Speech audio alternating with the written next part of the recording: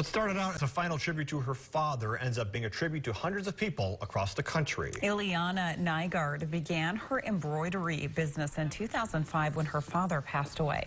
She embroidered a message in his casket, beginning her business that's now expanded to more than 130 funeral homes in the U.S. and Canada. And to keep it all going, she has several sewing machines in her basement. She says she loves talking to families and hearing their stories so she can personalize the embroidered message.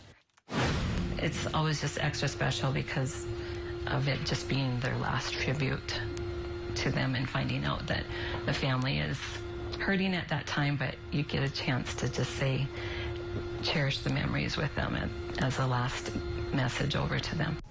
The messages have images of everything from military to farming to indigenous designs. She says each piece takes her at least 3 hours to make. What a great idea and some beautiful work there. Yeah, I have goosebumps. Good stuff. Well, coming up